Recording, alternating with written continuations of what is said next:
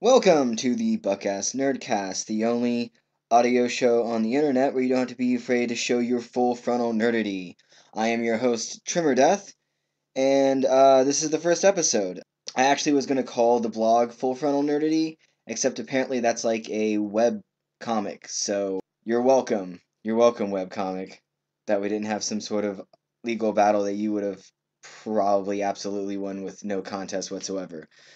As I said, this is TremorDeth. I am your host, and I am 30 years old. I am a gamer. I live in southern Indiana, the heartland of America. That's really it. I'm into movies and games, and I want to fucking talk about them. Oh, yeah, and I promise to say fuck at least 6 times per Nerdcast. So, fuck. That's 3.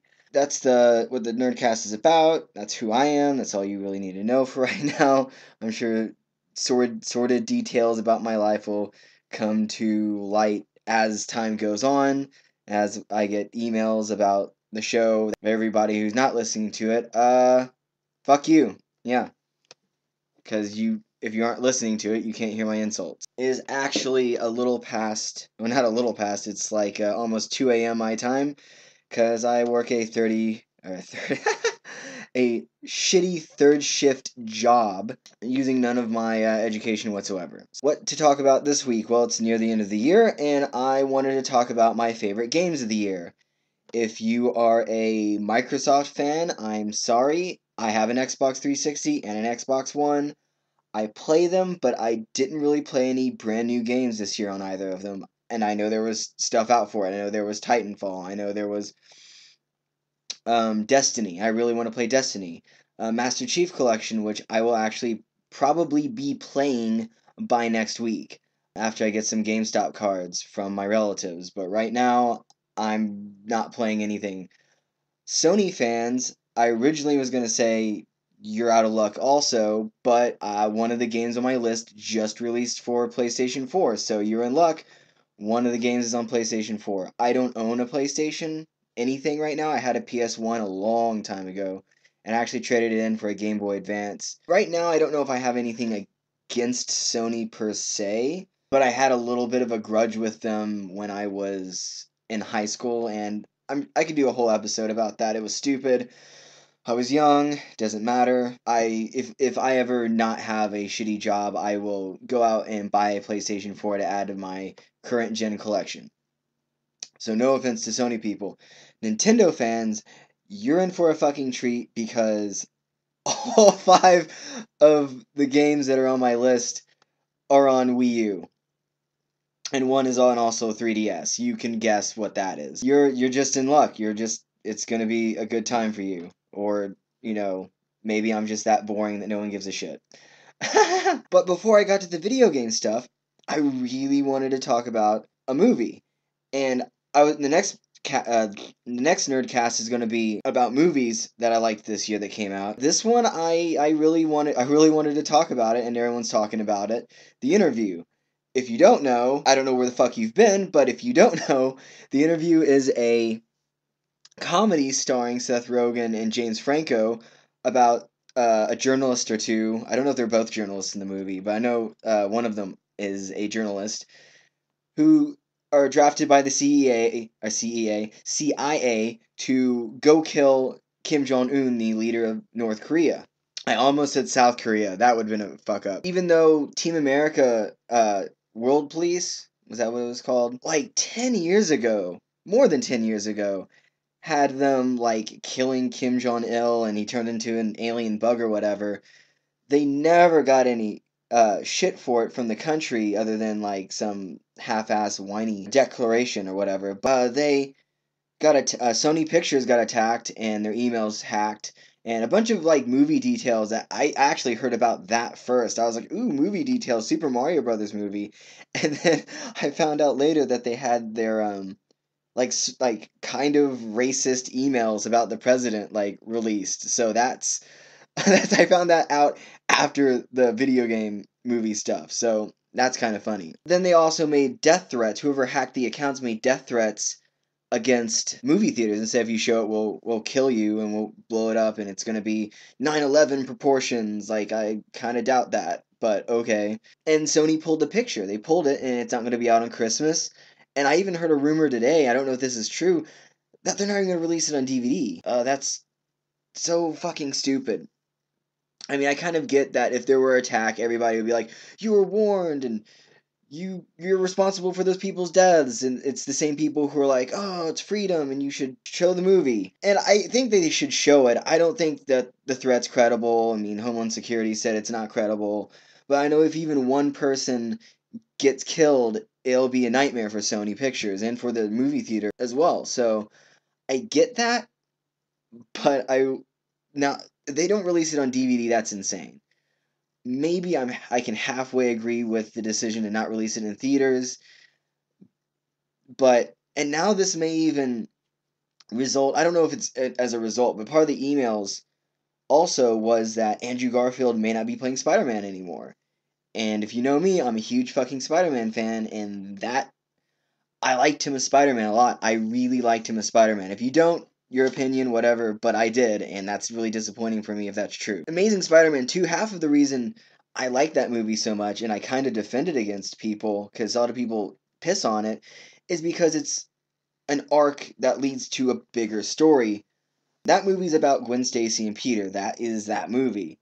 And the Rhino cameo and the Green Goblin getting shoehorned, and I admit that he was shoehorned into there, was part of a bigger arcing story. And since I'm used to anime and comics, I'm used to bigger arcing stories. So news that he's not going to be Spider-Man and they're not going to make a third movie, maybe. Now, this is rumor, but it's starting to look like it may be more than rumor. That's really disappointing. But yeah, the interview's not going to be in theaters. I don't even know if I was going to go see it. Like, I don't. I like Seth Rogen and James Franco. I loved Pineapple Express. I liked the end, but I haven't even seen the new Hobbit movie yet. So I just, maybe's the best word. Like, I don't know. Like, I can't say I wasn't, but I can't say I was. But now, if they put it back in the theaters, I definitely will. Half of me wants to say that that is the point, that maybe they're going to put it out and it's a big publicity stunt, but it's, I don't think they would have theaters threatened. Not necessarily the theater threatening, but the decisions made as a result of those. But I don't think so, because the theaters were the ones not showing the movie at first. So it's probably, it's really unlikely it's a publicity stunt. I shouldn't talk about any more movie stuff. Let's move on. So, video games. This is the first episode, but also an end of the year show. Video games. What video games did I play? I played a shit ton of video games, but a lot of them came out last year. I played Link Between Worlds, and even Link to the Past, which came out like 20 years ago. So I never played Link to the Past. I'm more of a late blooming Zelda fan. I played Twilight Princess as the first one I ever beat, when the only game before that I played was the NES game. I've sort of begun trying to catch up on that. I tried to play through Ocarina and Virtual Console on the Wii. I never made it through. When it came out on 3DS, I finally beat it. I really enjoyed that game. Skyward Sword was one of my favorite games when it came out. Wind Waker HD is my favorite Zelda game. I love, love, love that game. And I feel like that came out at the right time in my life too, because when Twilight Princess came out, which I really like, I was wanting that gritty, dark Zelda. I think everybody was. And everybody hated Wind Waker when it came out. I didn't, because I think I had a GameCube when it came out. But like I said, I wasn't into Zelda at the time, so I didn't buy it. And at that time I was all like macho, and I have to project machoism, and I can't possibly get this kiddie game. Wind Waker coming out now, or last year rather, when I was 29 as opposed to 19, it was just the perfect time. It just was. Most of the games that weren't these 5 games are not new. There might have been some indie games here and there other than the one on my list. That leads into the other new game that I got, or not the other one. That comes the first game on the list, and these are in no particular order. I mean, obviously some of them are better than others, and especially the top 3 that I'm going to name, I can't decide which one I like more. I know which one I'm going to play the most. First game on the list, though, Hyrule Warriors. I wasn't sure if I was going to like this game or not. I didn't know what to think of it when I first saw it. I thought it was going to be fun. I thought I might wait to get it. But as more and more and more got revealed, more characters, more weapons, more everything about it. I needed it. I had to have it. I ended up pre-ordering it and getting it day one, and I got a Twilight Princess outfit. So Hyrule Warriors, for those of you who don't know, was made by Koei Tecmo, who make the Dynasty Warriors series.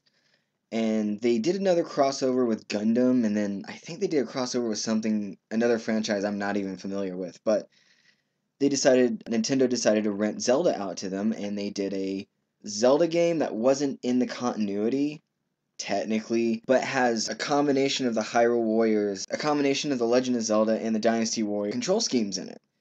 You could actually fight as a Dynasty Warrior control scheme, but everybody who has that, I know they picked the Zelda control scheme. The basic premise of the game is you pick a character. There's a legend mode that actually makes you pick certain characters. I gotta let somebody in. I think the cat's trying to get in. Come on, Mr. Cats. Mr. Kitty Cat. What are you doing, Kiki? Mulder, did you want to do the NerdCast with me? So you have a legend mode, and they make you pick from like a handful of characters.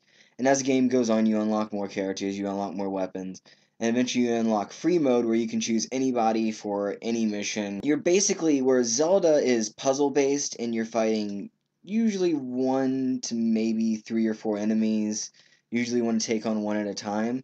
This one you're taking on dozens, or in some instances hundreds of enemies, and your attacks are just devastating as you need them to be, and there's such a huge array of attack. Like you have a special meter that you build up, but you also have a magic meter, and when you build the magic meter up, it makes you go into hyper mode, and then you can either let that meter run out and you do some sort of radial super damaging move, or you can do a super like a special magic attack with the same command as you use your normal special attack. Normal special attack, that's funny.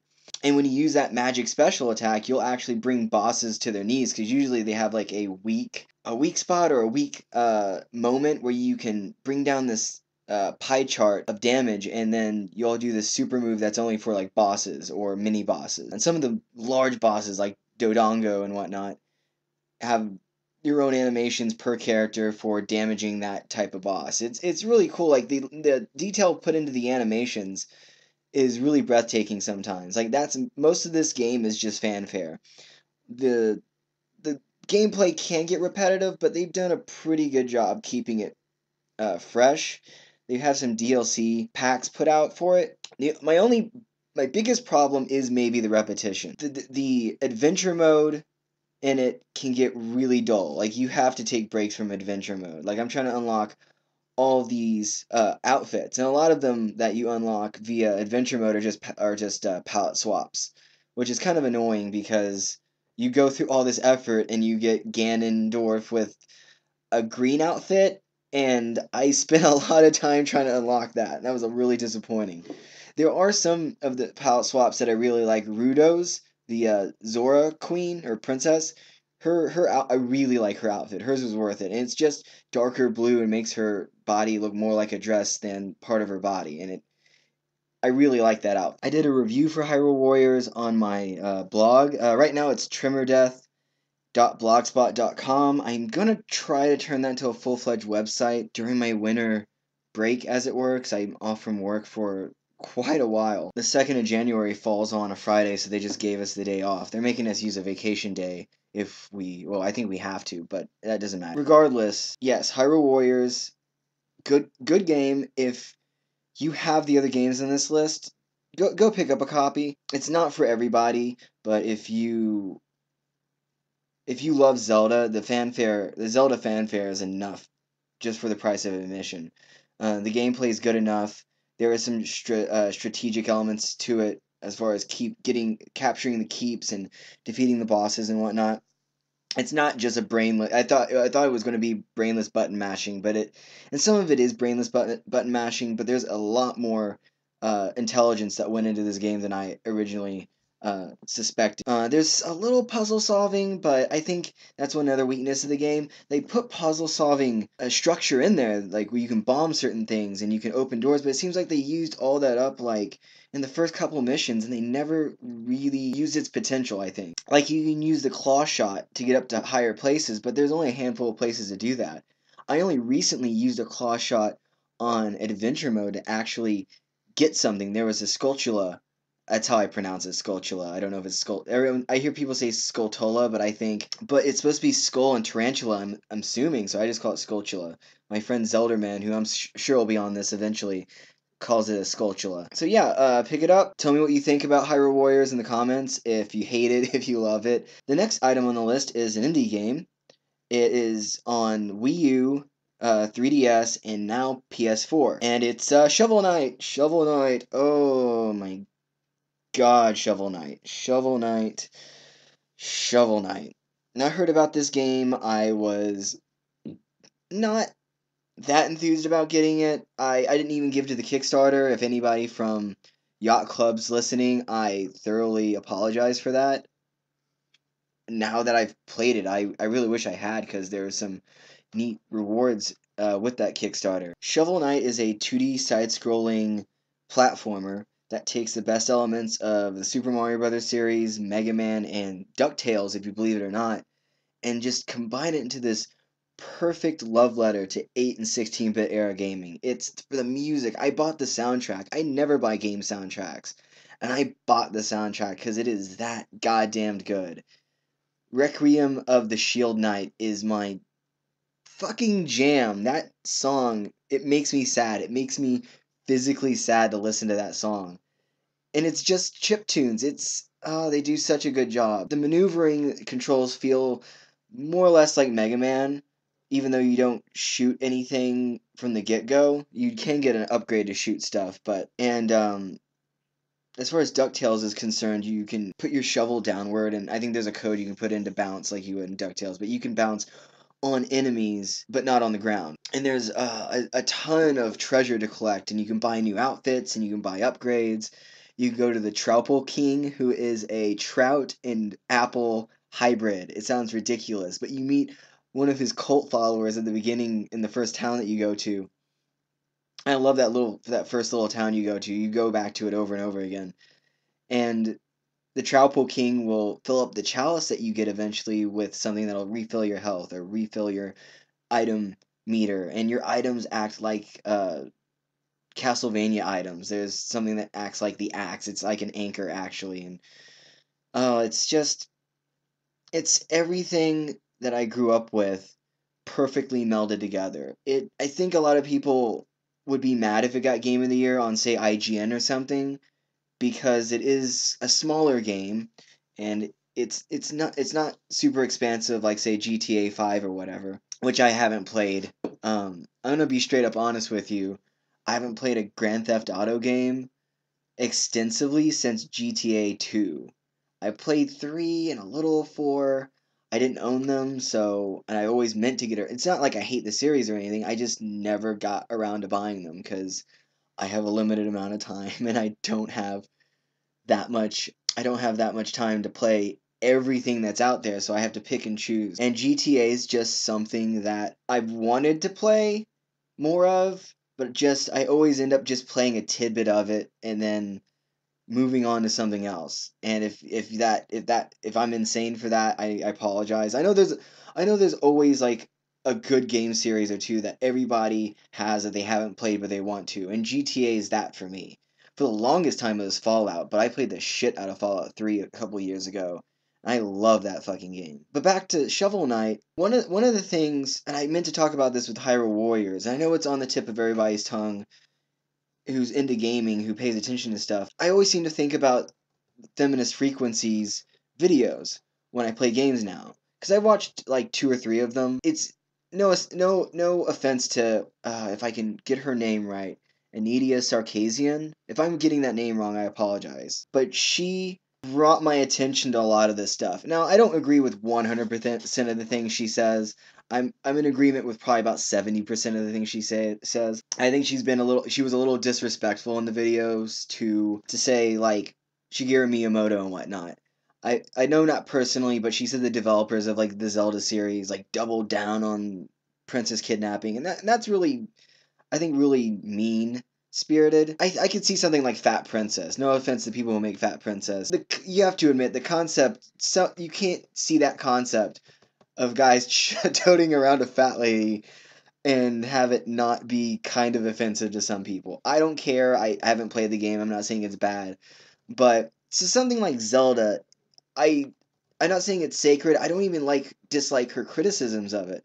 Hell, I loved seeing all these female characters show up, Hyrule Warriors, and I feel like I don't think they took her advice into account necessarily, but I just liked seeing that. But yeah, I think she gets a little too mean about it sometimes, and I feel like she doesn't give enough credit to where people do stuff right. But I do feel like what she says, there's a point in there. Like, yes, Nintendo has been unoriginal with Princess Peach getting kidnapped a zillion times, and it was funny for a little while because, like, especially Mario Brothers 3, because it hadn't happened since the first game, at least in the US. It was just funny to see her kidnapped again, and then it happened again and again and again and again. It gets old, but it's also, if people take her advice into account, like at least the bare bones of her advice, with women being portrayed as something more than sex objects or damsels, there's nothing but originality that can result from storyline. With Shovel Knight,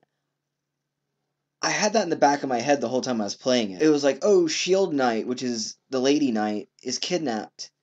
Except she sort of wasn't, and I'm not gonna ruin the ending of the game. And I'm not sure if that was like yet another trope. And I shouldn't be thinking about this. I enjoyed the game. I have no criticisms for the game at all. I literally, like, with Hyrule Warriors, I had a couple negative things to say. I have nothing to criticize on Shovel Knight. It's perfect. And yet, I feel like it was a little bit progressive because Shield Knight. Okay, okay, I'm sorry. I'm trying not to spoil this. Spoiler alert for like the next 30 seconds. Close your ears if you haven't played the end of the game. At the end of the game, Shield Knight kind of saves the day. And she has to protect you. And she's almost like the stronger character at the end, even though she's not playable, and you're given the impression that she was kidnapped the whole time. Okay, spoiler over. So I feel like Shovel Knight kind of tried a little bit to be more progressive with stuff like that.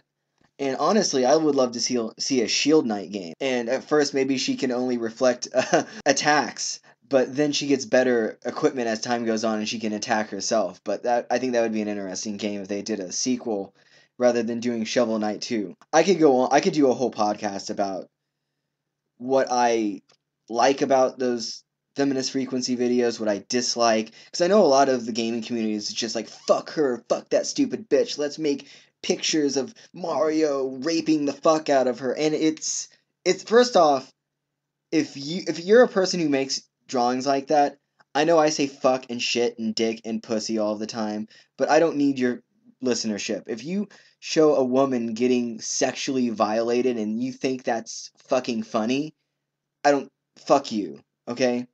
Go to your mother or your sister or fucking Odin forbid your daughter and say, "Hey, I think it's okay to make fun of a real person getting sexually assaulted. Not in some sort of existential or not serious way like, oh, I'm on Halo, I'm teabagging the shit out of you, I'm raping this guy, just take this shit." We're not talking about that. We're talking about a individual person actually getting sexually assaulted. No, just, like, I don't care if you disagree with her. Like I said, I agree with some of the stuff she says, and I disagree with some of the other stuff. But I love that she started the conversation. But unfortunately, and if you've been on any online anything in video games, with the exclusion of Nintendo stuff, you know the type of guys who are doing shit like that. The guys who sit around and call you. And I'm saying this. I'll go ahead and not say it for now. I want to say I want to save the homophobic and racial slurs, or if I'm directly quoting somebody. So yeah, Shovel Knight, it's amazing. I don't know what else I can say about it. I could go level by level and tell you about all the great things and the bosses that are all knights, by the way. So it's like Mega Man, how they're all robots, and it's Woodman, except it's like Tinker Knight, and it's just it's delightful. And unlike the other games on this list, it's cheap. It's like $15. Go get it, like right now. Like pause this, go get it, and beat off all over your controller or 3DS. Or don't, because it's sticky. So anyway, speaking of things to beat off to, third game on the list is Wii U exclusive, and a lot of people are really fucking pissed about that. Because the first game in the series, which is now also on Wii U, and you get free with the sequel, was on 360 and PS3. I played it on 360. I came late in the game. I think I played it over a year after it came out, but I downloaded the demo, and I really liked it, and I found it cheap used, and I was like, I'm gonna give Bayonetta a try, and it was really good. It did things that I didn't expect, not just the sexually charged fighting style stuff, but also how they took Judeo-Christian religion and just spun it on its head. And I don't see how that. I guess if the game were more popular, it would have gotten a lot of shit from soccer moms and fundamentalist Christians. But it wasn't that popular though. It was an amazing game, and everyone who's played it loves it. That's a fact. That's just a fact. If you played it and you didn't like it, you're just lying, because my opinion's fact. Snark. They announced Bayonetta 2 coming out. I was blown away. I was caught off guard by this, and it was like Wii U exclusive, and I'm like, I've got a Wii U. So, and then I was not going to pre-order this game. I was determined to not spend as much money this fall as I did on games. I was like, I'm gonna get it for Christmas with my GameStop cards. I'm gonna get Master Chief Collection instead. And then I think IGN Nintendo Voice Chat. And once again, I don't know how big my listenership will ever be, but any of the guys from that are listening to this, no insult towards you guys, but one of you guys said that this game will not sell well. And it might have been, I take that back, it might have been Joystick. And I don't listen to Joystick that much anymore. I could do a whole podcast on why I occasionally listen to Joystick when I used to listen to it nonstop. But one of them said, this game's not going to sell well. Too bad, because it's going to be great. I wasn't like pissed off by that, but I knew they were probably right. And I wanted to do my part to not make that true. So I pre-ordered Bayonetta 1 and 2, and I don't regret it. Bayonetta 2 is great. The gameplay, the presentation, the graphics, the personality, just everything about it is great. There's very few negative things I can say about it. The story is interesting, and it has actually some twists I didn't expect, and then untwists some of that because it misleads you a little bit. I loved going into hell and fighting demons, Inferno, because you only fought angels in the first game, and I love that you were fighting demons. So, like, just all of that. Nintendo costumes are great. The Nintendo fan service is amazing in that game. Just, oh, like, I'm not even naming anything specific about it. Okay, it's an action game. It's like Devil May Cry. You have a dodge mechanic that if you dodge at the right time, right before an attack hits you, you go into witch time, where, by witch, I mean, like, brooms and pointed hats witch, because Bayonetta is a witch. Witch time slows everything down so you can get extra hits in on your enemies. And you build up your meter enough, you get Umbran Climax. Because there's lots of sexual stuff in this game. Climax. Boner alert. So, once you get Umbran Climax, you just unleash these massive demonic powers onto your enemies, and the limbs of the demons you control like come out of portholes and just rip things apart, and it's amazing. And if you're using the Princess Peach or Daisy outfits, you actually have Bowser's hands and feet come through the portals, which is just amazing. If you haven't played the first one, like I said, it comes free with Bayonetta 2. If you're a hardcore Nintendo fanboy, you don't, or girl, sorry, or girl, and you haven't played anything on 360 or PlayStation 3 or 4, Xbox One, get this game, play through the first one, play through the second one. Where I said Hyrule Warriors, it's not everyone's cup of tea. This is, unless, and this is the point where I go and talk about feminist frequency stuff again. I don't want to keep doing that. I'm not going to do that all the time. I have no clue what she thinks about this game or the group that makes the videos. I honestly don't want to know because it would kind of ruin it. No offense to her. I see Bayonetta as an independent, confident woman who's comfortable with her sexuality. Her sexuality drives pompous angels insane and pisses them off, and then she decapitates them. It's great. Her outfit's made out of hair, and when she uses up her hair powers, which her hair is also used to bind demons. I know it sounds weird, but it looks really cool visually. Whenever she uses up her hair powers, her clothes come off, and she's basically in a bathing suit. A swimming suit. It's not as revealing as you think it is at first. At first, you're like, oh my god, she just got naked. And then you realize, oh, she's not really that naked. And with the Nintendo outfits, none of that happens. Like your Samus outfit, which is my favorite outfit out of all of them, none of that happens. It's just that she stays the same, which is fine. And I get that she is to some extent a sex. I would refer her more as a sex symbol than a sex object. She saves a guy in distress in the first game over and over again. She's not a damsel. She's not background. She's the main character. She's awesome. She's British. And I'm afraid that some of the feminist frequency fans might be like, well, she takes her clothes off and that's objectifying her, so fuck this game. I'm not speaking for them. I don't know what they think. And I kind of don't care in this front because, as somebody who gives a shit about women and their struggle for equality in the view of everybody, especially men, I'm okay with this game.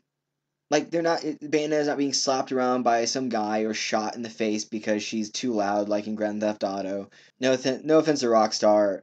They do what they do because it makes money and it's fun, but there are aspects of it I don't necessarily like.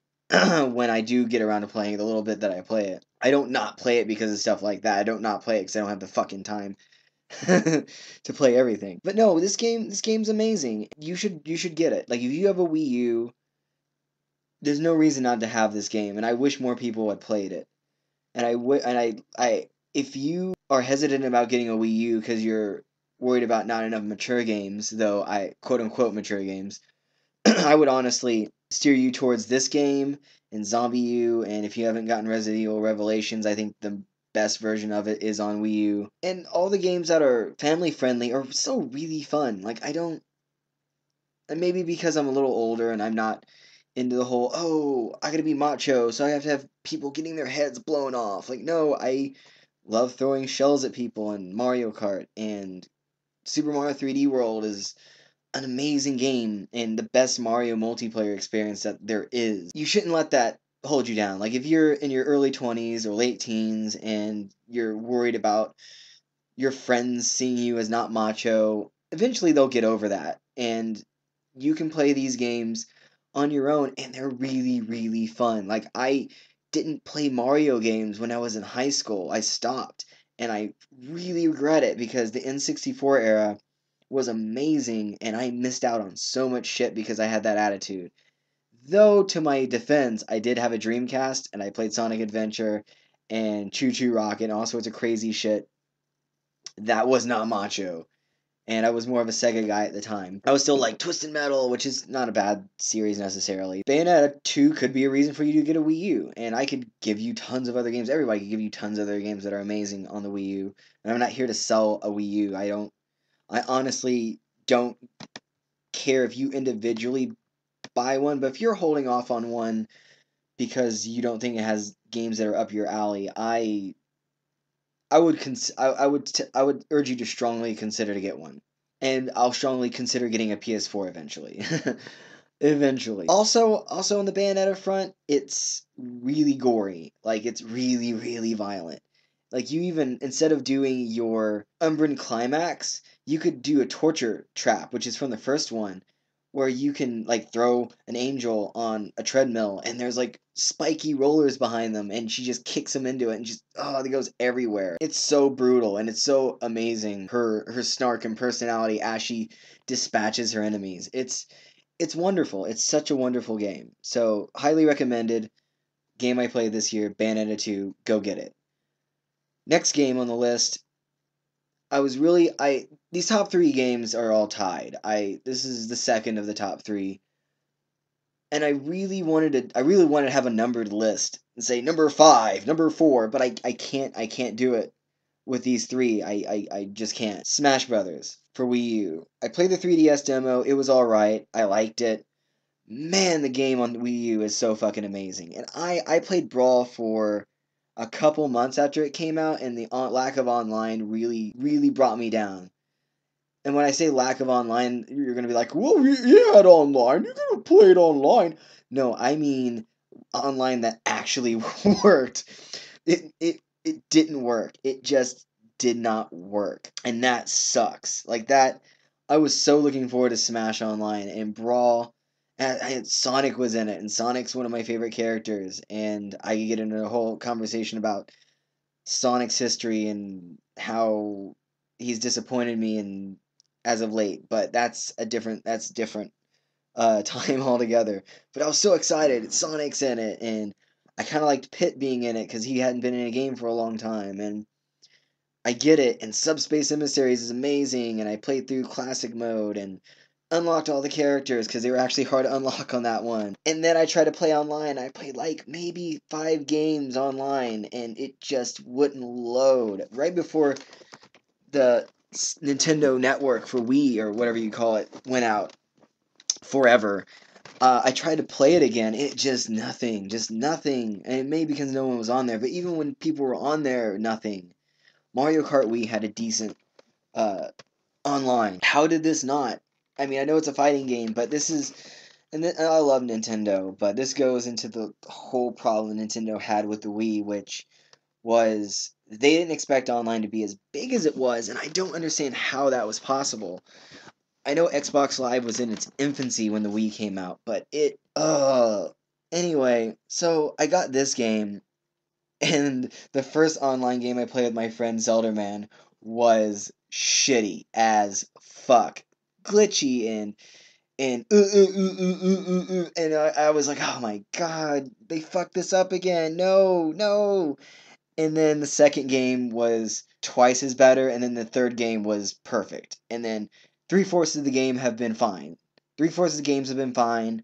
Maybe an eighth is a little touchy, and then 1/8 is like unplayable. And that's connection stuff. That's not Nintendo's fault.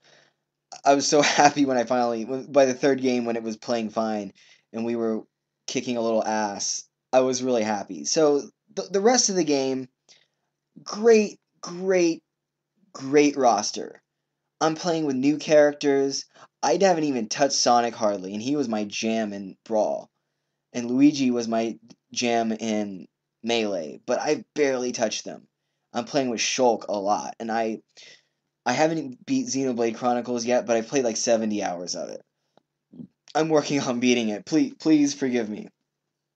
It's a great game. I love it, but during winter break, I will play Xenoblade to the end. I just fought Eggle for the first time, so if you know where that is in the game, you know how far along I am. And just wow, just Subspace Emissary not being in the game is fine, but considering how they tightened everything up and the graphics are so polished and there are so many other modes, it's okay. Like I loved Subspace Emissary. I liked how it was a little story mode.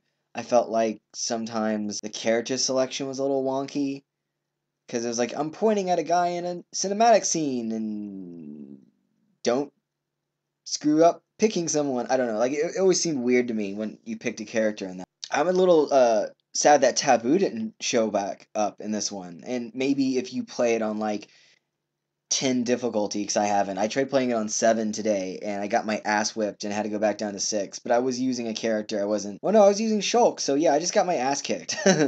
So I'm not quite up to 7 yet. Crazy orders and master orders are really cool. I like mixing things up like that and unlocking stuff that way.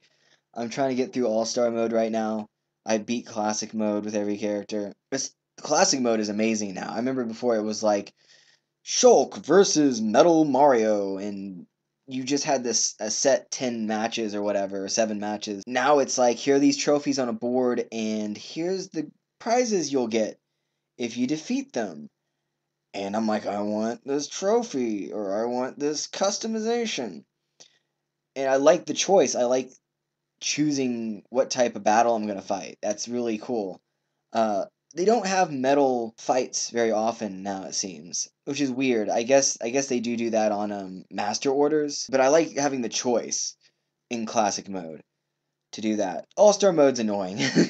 All-star mode is always annoying because it's one life and it's if you could turn items off in All-Star mode, I wouldn't mind it. And I love items, but I am so sick of someone throwing that goddamned beetle at me and dragging me off the screen. Or the Galaga ship or whatever. Just let me win. It's on easy too, and I shouldn't it sucks because it doesn't take that long to get through it with one character, but when I spend like 25 minutes with one character, it can get annoying. That's so small gripe. I wish you could turn items off on All-Star mode. I wish you could do only uh Omega stages. Um so the other features, speaking of Omega stages, 8-player Smash is fun. I thought it was going to be bullshit, but it's fun. And they use it in classic mode, and it's interesting. Sometimes it is bullshit, but they take away most of the stages. And one of the things I find annoying is I built a big stage for 8-player Smash, and I can't use it. They won't let you use custom maps, or not maps, stages in 8-player, and that's just annoying. I don't know. Then Smash Tour, a lot of people give Smash Tour shit, like, this is the worst part of the game, Smash Tour. It's a board game, it's random. I like it. I really like it. I like playing it by myself. I like playing it with people. It's random, it's crazy, it's fun. I like it. I don't know. Like, I don't know. I don't know why people don't like it so much.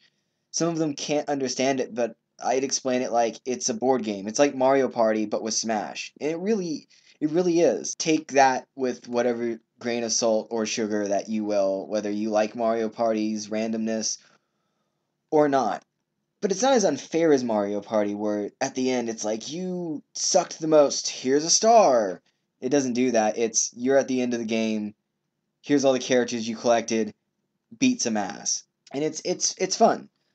What other modes? We've got Stadium again. They got rid of the wireframe people in exchange for the Mii fighters because you can make a Mii fighter. I like using the Mii fighters more than I thought. I've got 5 of them right now. And then there's Amiibo support. And Mii fighters and Amiibo and custom characters all have moves you can alter. You can make Mario's fireball faster or bigger. Or Toon Link has a move now where I can move to the side whenever I do his up B, and just stuff like that. Like Yoshi turns into a really big, really slow egg that's really powerful instead of a really fast one that kind of hurts you. There's all sorts of little bitty customizations that you can do now, but you can turn those characters on and off. You cannot use them online. You can't use Mii fighters online, which I find really annoying. You could make the 3 types of Mii fighters have default moves and put them online. I don't know why that's an issue, because I really like my gunner, my trimmer shot, as it were. So that's fun. The amiibo, I didn't think I was gonna like that support for it. I honestly just want the figures because they're fucking awesome. Just like, I really like the figures. It's actually really fun training your amiibo.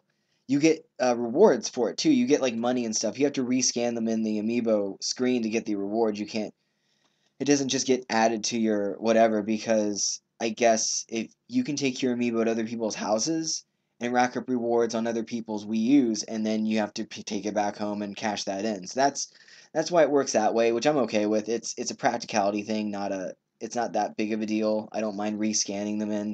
And I only know one other person with a Wii U personally. I know 3 or 4 who are talking about getting one, including my stepbrother, my sister, my stepbrother. I do have a stepbrother now, but technically I have a stepbrother. But I've only had him for like, like 5 or 6 months, and he's like 14. My two of my brother-in-laws, my sister, my friend Three Dozer all talk about getting Wii U's.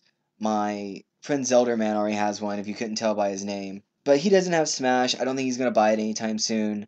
I don't really go to his house very often because we work different shifts and it's just impractical. He doesn't have Smash anyway, so for this instance, it's not an issue. But yeah, the Amiibo support's pretty fun. If you have one and you haven't used it at all, and you have a Smash, go ahead and just try it on for size. So yeah, Smash Brothers for Wii U is amazing. It's better than I thought it'd be. If you were bored by Brawl, this might actually make you happy. If you're a fan of Melee and not Brawl, this might be the game for you. I wasn't bored by Brawl. It's not as good as this. This is just like everything about it. And I really wish they had a Subspace Emissary mode, but it doesn't take that much away from the game. I keep playing it. I can't stop playing it when I pick it up, except to play the last game on the list, which came out right after my first son was born, Mr. Baby, Mr. Baby X, Mario Kart 8. Holy fucking shit on another man's dick. I love this fucking game. I cannot, like, I liked Mario Kart Wii. I played it for like a couple months, and I played it on and off with my friend Three Dozer, who loves Mario Kart, even though he doesn't have a Wii or a Wii.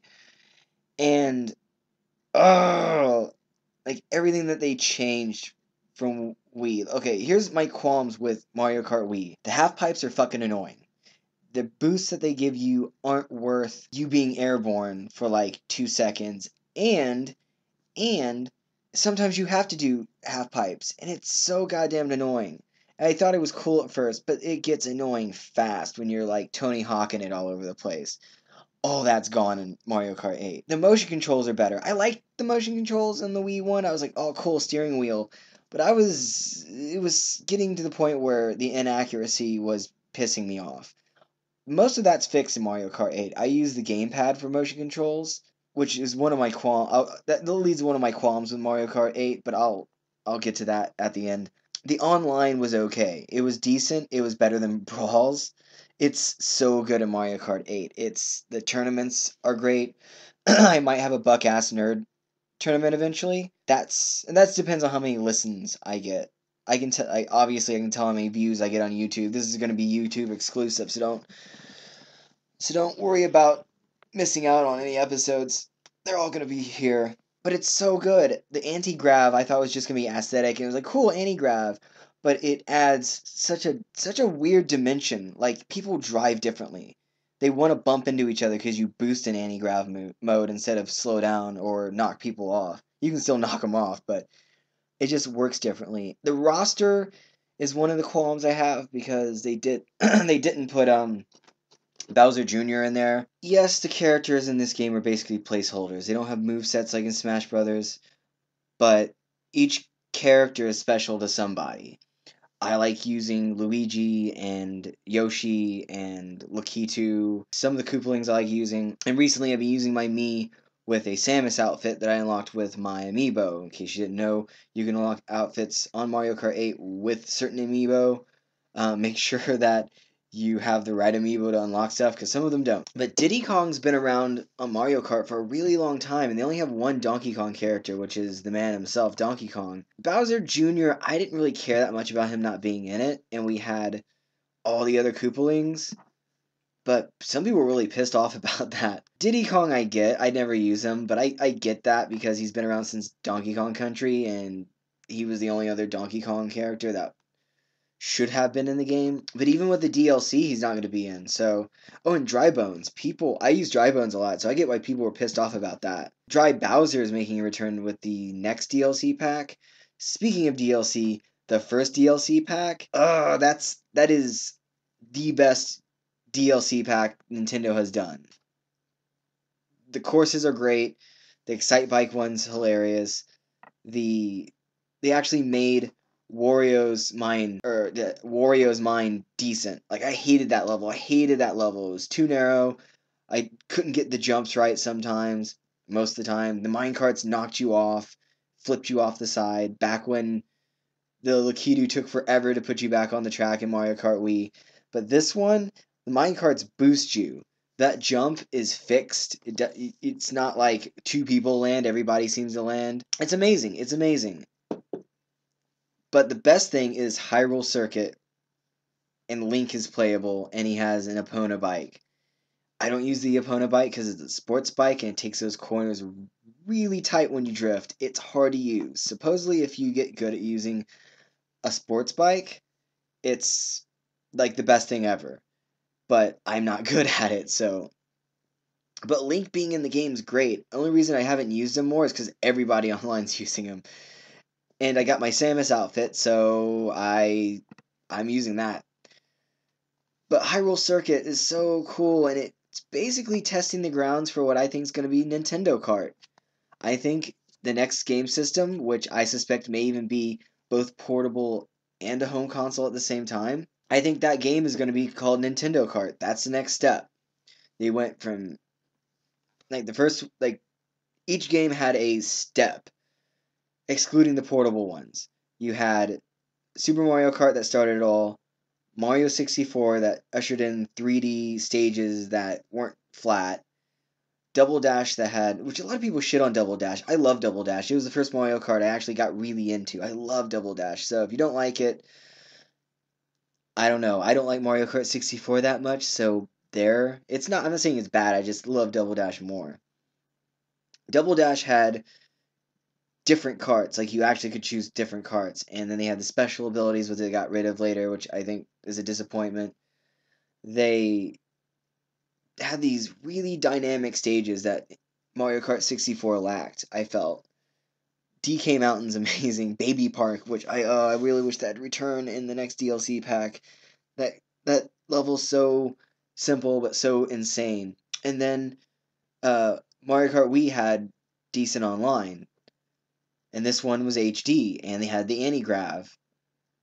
The next logical step, you've already done HD. You can't do HD as the major step twice. Your online is near perfect. You can't do anything but new with that. And Mario Kart's not like Call of Duty where they can do basically the same game and be like, here you go, brah. COD, brah. If you like COD, I'm just fucking with you. I plan on playing a couple COD games the next year, so don't think I'm. If the games suck when I play them, because I've only played like one of them and it was okay, I guess. Uh, I don't remember which one it was. It came the one whatever came out in like 2007. I played a little bit. Nintendo doesn't rehash that badly. They always bring something new to the table, except with like the Mario Party series and some of the sports games. But Mario Kart, they always bring something new to the table. Nintendo Kart is it. It's going to be courses that are themed like Kirby and more Zelda stages and more F-Zero stages and a Metroid stage, and it's just going to become Nintendo Kart, and I'm okay with that. I'm really, really okay with that. I would love to see a Metroid themed stage on Brinstar or on a ship or something, and have Ridley attack you or even be a character that you play with. Hell, I wouldn't even mind seeing boss racers that are giant weird vehicles like steamrollers. Like you have what I'm trying to think of a character that hasn't played other than Ridley. Or somebody like Wart. Wart hasn't been in a Mario game since Mario 2. You could have him like a steamroller in a subcom themed level. That would be cool. Speaking of Birdo's not in this game either. That's one character that I kind of miss seeing running around the track. But that's the next step. But to wrap up, Mario Kart 8 is awesome. Online's great. The items are more balanced. I felt like in Mario Kart Wii they were just crazy. Like people just keep be getting bullet bills and bullet bills and bullet bills and 3 red shells, and and then they hacked it. Oh, I didn't even get to that. The Mario Kart Wii, when I'm just sitting there and someone's just throwing literally dozens of blue shells, just troll. Oh, it was bad. I'm so glad that hasn't happened in this game. It was so bad at the end of Mario Kart Wii's online. Apparently, you could use a Twilight Princess disc to hack games. I'm not sure how it works, but oh, that was fucking annoying. Yes, Mario Kart 8. This. If I had to put a number on it, this is my favorite game for Wii U. But it's probably tied with Smash and Bayonetta. It's at least for this year. I would say Wind Waker would be tied too, because Wind Waker HD is amazing. You should go get it. Just get it. Just get it. Friend me, TremorDeth on Nintendo Network. I will probably friend you back. I usually don't, but since I'm putting this out there now, maybe becoming some sort of internet personality, I guess, for like the dozen people that'll listen to this. Go ahead and send me friend requests, follow me. I'll probably friend you back. If I get enough requests for it, and keep in mind I'll be playing during graveyard shifts, because that's when I work. So on the weekends, that's when I play. If you guys want to get a tournament together, just put it in the comments. I say, hey, Buck Ass Nerd, blah, blah, blah, blah. I'll probably keep it open for like all of Saturdays, and I'll just end up playing after 11 p.m. or midnight. That's usually when I get on Mario Kart. So I might do that. I'll let you know next podcast, or not, it's not a podcast, but not next episode, if I get enough requests for it. Just do it. Just hit me up. Because I know there aren't a lot of tournaments right now. I know Game Explain still has one going on. And I would do the limited race one too. I hate the unlimited race shit because it just depends. Like, if you have nothing to do, you can just play 100 games, and that's really unfair. I think Go Nintendo did that, and I love Go Nintendo podcast. You're listening, any raw meat cowboy or mom brain, you're just the shit. But the tournament they did, unlimited races. I don't like it. I don't like unlimited races. I like keeping it. I'll probably put it at like 16 races. Like, that's not a small amount, but it's not such a huge amount that you can't do it. Any request to make it different? I'm thinking about putting frantic items on because it's crazy and no one does it. So I know I just bitched about Mario Kart Wii's item balance, but in this instance, for at least the first tournament, yeah, I'll put frantic on because it is pretty fun. But just not all the time. But yeah, those are the 5 games that I felt like needed to be mentioned. Those are my 5 favorite games this year: Hyrule Warriors, Shovel Knight, Bayonetta 2, Super Smash Bros. For Wii U, and Mario Kart 8. Go get them. Go get one of them. Go. If you hate any of those games, let me know about it in the comments. Say whatever you want in the comments, unless you're using homophobic or racial slurs, or I don't know, talking about sexually assaulting people. I won't edit it. I won't. If it has, I did put some flag words in there, and it might take a day to get approved if you use profanity. I don't mind profanity on there. Obviously, it's just usually when profanity's put on there, it's trolling, and I want to filter trolls out. I'm actually gonna take an active role for as long as I can doing that, but eventually I'm gonna have so many episodes where I'm just gonna say fuck it. But I'm not gonna have bullying or harassment on the comment section, so don't do shit like that. So I don't know if I guess I'll go ahead and talk about some other video game news. I didn't mean for this podcast to be this long. I said NerdCast to be that long, but I'll go ahead and talk about some other gaming news. Halo 5 beta starts December 25th. I should be on there. I plan on getting Master Chief Collection Friday. It's TremorDeth on both Nintendo Network and Xbox Live. TremorDeth. I'll put it in the description for the video. It's also on my it's also in the web address of the blog, so for now anyway. And I'll start accepting friend requests. Usually if I don't know you, I won't, but don't message me all the time. If you see I'm on a game that you're on, send me a request. I sometimes have people that I'm playing with and I can't get on with other people. I've had people get mad at me, like, "Hey, bro, bro." I make fun of people who say bro. No, I have friends who say bro, so don't. I'm not really insulting you, but they're like, "Hey, bro, I was on Minecraft and you didn't join me, and I was playing with somebody else, and they wanted to play with just me. Sorry." I accidentally kicked someone out of a game of Minecraft once. I was playing with 5 people. I thought that was a limit. Apparently, the limit's like 8. And I was like, "What the fuck is this shit?" And it was one of my wife's work friends, and I thought for a split second it was some guy that was trolling me from a Halo game, and it wasn't. And he was really sad. He wasn't mad. He was just like saddened by it. And that guy recently bought one of my books. I have a sci-fi novel series that I've published independently. I'll put the web address for that in the description also if you care. You're not here for that though. Let's face it. You hear about games and shit. So games and shit. Well, you know what? That's what I'm gonna call this segment. From now on, it's called games and shit, and then movies and shit. So games and shit. Zelda Wii U had a little event a couple. Was it a week ago? A week and some change ago.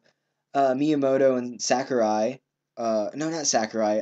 Inuma. Miyamoto and Aonuma Miyamoto and Aonuma played Welda Zelda Wii U. It looks amazing. It looks really good. Now, I don't want to rip on other people's shows and podcasts. I just like to point out that IGN did a really negative podcast for the preview, and I don't know, like I didn't see the necessity for it. I get what they're saying. Let's get to the good stuff in the preview. It looks gorgeous. It looks gorgeous. The world's giant, which is something a lot of Zelda fans always wanted. Like a lot of us wanted basically a Zelda version of Skyrim. I don't want Zelda to be like Skyrim because I don't think the story when Skyrim was as good as Zelda stories. I've even seen people insult Zelda. Like I go on IGN a lot, but man, the commenters on there are just vicious and hateful and mean spirited about anything Nintendo, and I doubt any of them play Zelda games. The world looked amazing. You can Pona controls on her own. You can put her on autopilot and shoot and hit things with your sword without having to deal with steering your horse at the same time, and she'll kind of walk around stuff, which is kind of cool. I like that. A lot of people are like, "Oh, that's been in Red Dead." I'm like, okay, so that's not necessarily a bad thing, obviously, but I guess people were just pissy saying Nintendo's finally catching up with modern gaming, and like Skyward Sword was a really good game, and nobody has done one-to-one sword motions in a game like that before or since. No one's even tried. No one cares about motion controls now, but they kind of should. I don't want this game to be like that because I liked Wind Waker HD so much that I want the pad to be used for stuff like that, items and maps and whatnot. But I wouldn't mind seeing them make another, if they made Skyward Sword HD one-to-one sword motion again, I would be the first in line to buy that.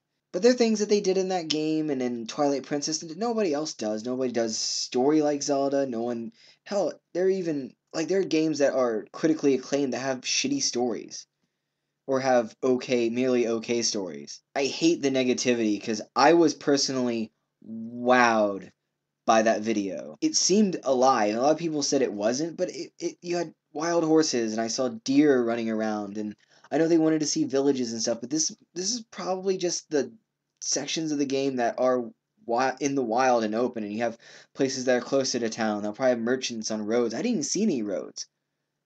I'm sure once you get to roads and whatnot, plus there's 10 months of development left. 9 to 10 months of development left. Do you really think that Nintendo's not going to do anything to this game? I know that's not what they were saying, but it felt like it. It felt just this downpour of hatred towards things they didn't like, which were things that they wanted to see in it. So it wasn't things that they didn't like, it was things that they wanted to see in it. I think it looked really good. It looks beautiful for what people call inferior hardware, which irritates the hell out of me. I know technically on a technical level, yes, it's true, but it's not like Wii versus 360. The advance between Wii U and Xbox One is not as huge. Hell, like Super Mario 3D World and Dead Rising 3 came out very close to each other, and I did reviews on both of those games at about the same time on the blog. And Dead Rising 3, for being a next gen at the time, but now current gen game, I liked it. I gave it, I think, an 8.5 or around that score. If I get the score wrong, forgive me, but it looked kind of shitty. I know there were so many zombies on screen and there's a lot of city and there's no loading. I get that, and that's amazing, but it still looked dirty and fucking just not impressive. I think the impressive stuff came from the giant world, and I liked it.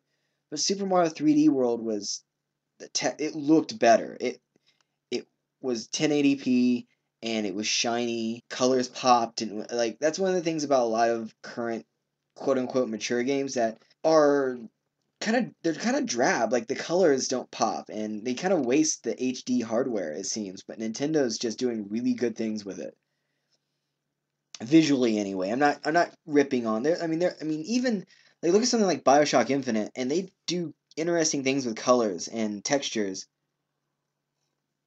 And that was on 360, but something like Titanfall is just very dirty and drab, and it still looks good for what they're trying to do, which I guess is realistic war-torn cities or whatever, but it's not compelling, I guess, is what I'm trying to say. To me, anyway. I'm not, like I said, I don't want to rip on.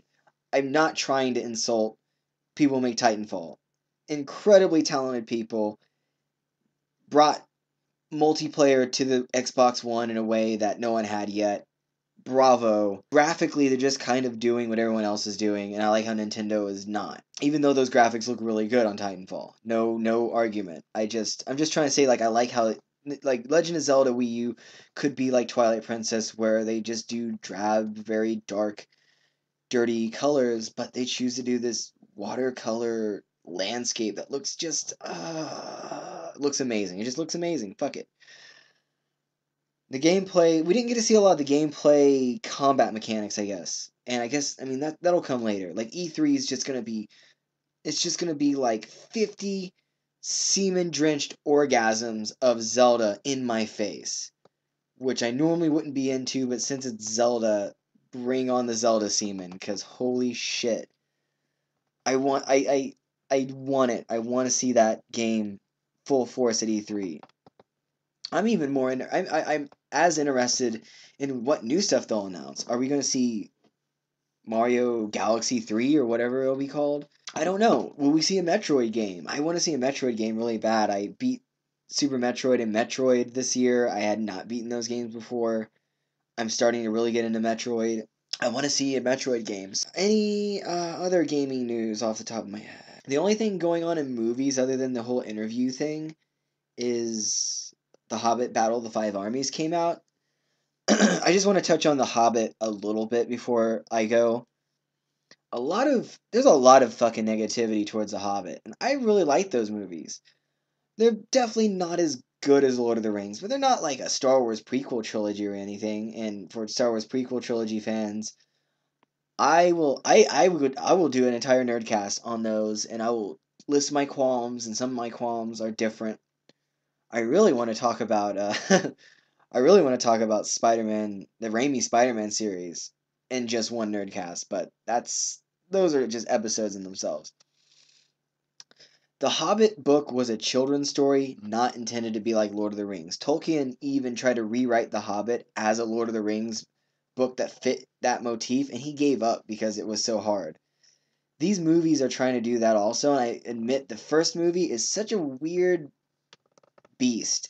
It has this war scene with the dwarves, which is awesome, but then it has them singing about dishes, and it has trolls blowing their nose with Bilbo, and it tries to be the children's book with the funny stuff, and then it tries to be this epic war movie, and it melds so oddly. And I would give the first movie like an 8.5 or something. It's good, but it's just so mixed. Desolation of Smog, on the other hand, is amazing. I love that movie.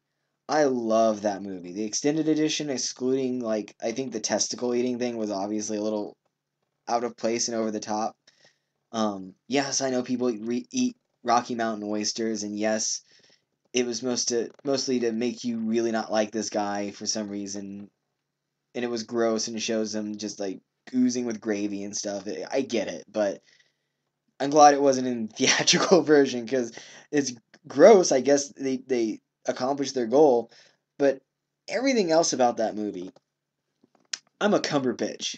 I am a cumber bitch. I love Sherlock. My friend Three Dozer introduced me to Sherlock. It is great. If you haven't watched the nine Sherlock movies, I guess they're actually part of a series, but each season has like 3 episodes, and each episode's like an hour and a half long. They're movies. If you haven't seen those 9 episodes, please go watch at least one, and you'll get the gist if you like the series. It's so good, and Benedict Cumberbatch is amazing. He was good as Khan. I like the Star Trek reboots despite some of the changes they've made. And I'm an old school Trekkie. I grew up on Next Generation. I watched every episode of every series at some point. And I still like the prequel movies, or the reboot movies, I should say. But I'm not talking about that. I could do a whole cast on that too. The him as Schmaug, as Peter Jackson says on the DVD, Schmaug. He's just so good. He is the best version of a dragon ever. At least his voice. I know he didn't like physically play the dragon. Well, like technically he sort of did, but it's not like Gollum. They just sort of used his motions here and there. If you watch the special features. But sorry, Sean Connery, he knocked you off as the best voiced dragon ever. I come to think of it, there aren't a lot of dragons that talk off the top of my head in cinema. So I guess there was no one to knock off except Sean Connery. Most of the other dragons, like Dragon Slayer, I've heard a lot of people who are like 10 years older than me just be all about Dragon Slayer. And I watched that, and it's just such a bizarre movie. I don't know if I hated it or if I kind of liked it.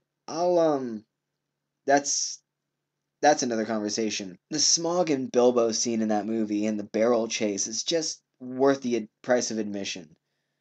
I never gave a shit about Bard, but he's done really well in this movie. They expanded upon his character because they needed to. Because in the book, he just shows up and does this really important thing, but they needed him to be more dynamic. They needed him to be deeper. So I'm really looking forward to Battle of the Five Armies. I'm probably gonna try to see it tomorrow. We'll see what's up. I'll probably do a little mini review on here. And that's really it. That's really the only thing that's going on in movies right now, other than the Sony Pictures hack.